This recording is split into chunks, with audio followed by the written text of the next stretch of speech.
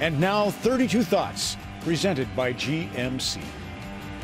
Here's Jeff Marek and Elliotte Friedman. Elliotte, you had an extensive story on on Sportsnet.ca yesterday. Obviously, the NHLPA releasing the findings of a report into its handling of the Kyle Beach case. And I'm sure not only the report, but your story serve as a catalyst. Where are we now?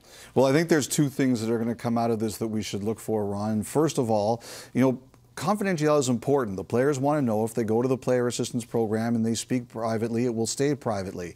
But I do think the League and the Players Association right now are working on clarifying reporting rules, and also something like this particular case where someone wants action to be taken. So I do think that's going to happen. Second, and it's not related directly to the report, but I do think we're headed towards a place as soon as this summer where a succession plan for the executive director, Donald Fehr, will become apparent. I can't say exactly what it will be, but I do think, Ron, we're going to get there at least by the end of the summer. Do you want to add on your report? Just your findings are there? Your thoughts are there? People should read it. Yeah, I agree. It's good. It's great.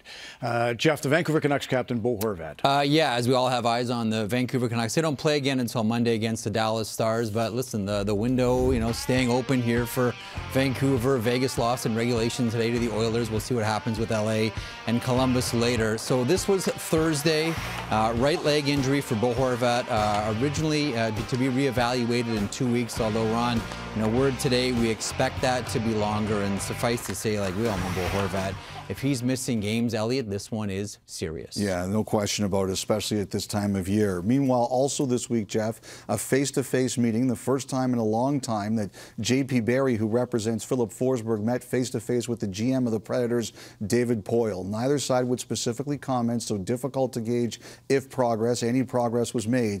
But I do think it is significant that they met face-to-face for the first time in a while. Okay, we have a few states of the game stories here. Let's start with the women's game, Jeff. Okay, the PWHPA. This coming off of Haley Salvian's report that the PW board voting to end all discussions about any type of collaboration with the Premier Hockey Federation. Now, we've reported before that the PWHPA are going their own way, and now some details are starting to emerge as to what this league could look like. And here's what we've been able to find out. This will be, Ron, a 6-team league based both in Canada and the United States. It will run starting in January 2023 through till April. 23 skaters per team.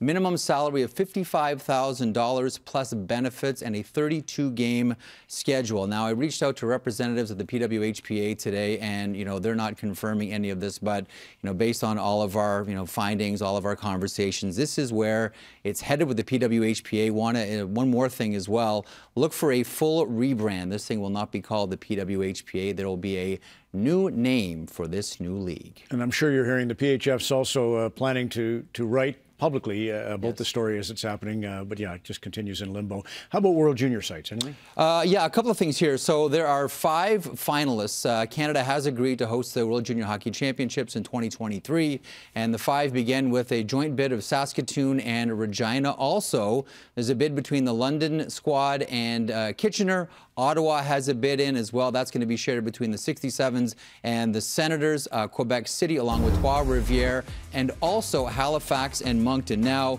the bid process involves things like infrastructure, budget, hotels, volunteer coordination, revenue projection, and I want to focus on revenue. Now, one bid offered $6 million.